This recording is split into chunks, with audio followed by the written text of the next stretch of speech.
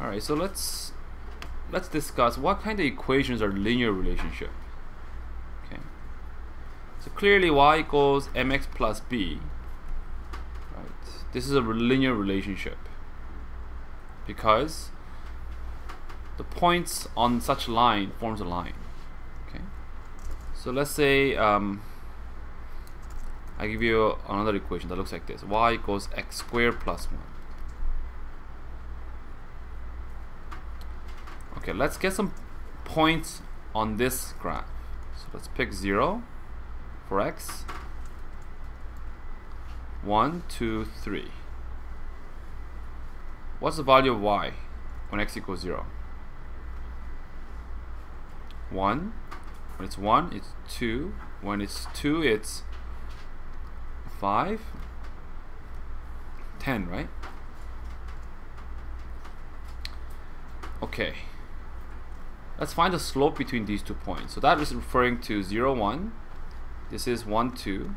This is 2, 5. And this is 3, 10. Find the slope between these two.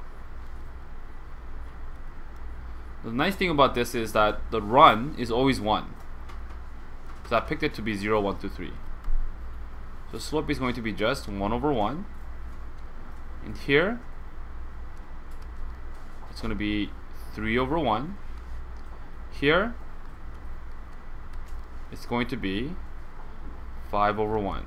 Look at the slope. It's constantly changing, right? If the slope is changing like this between points, it's not linear.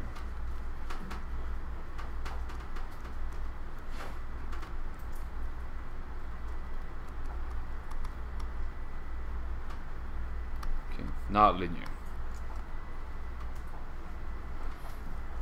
Let's do it on a linear equation.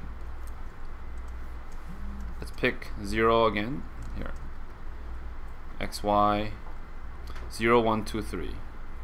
At 0, it's 1. When it's 1, it's 4. When it's 2, it's 7. When it's 3, it's 10. What's the slope? 3. What's the slope? 3. What's the slope? It's 3 again.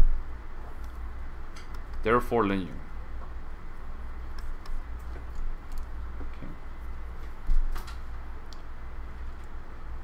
So do you guys understand the difference between a linear relationship and a non-linear relationship?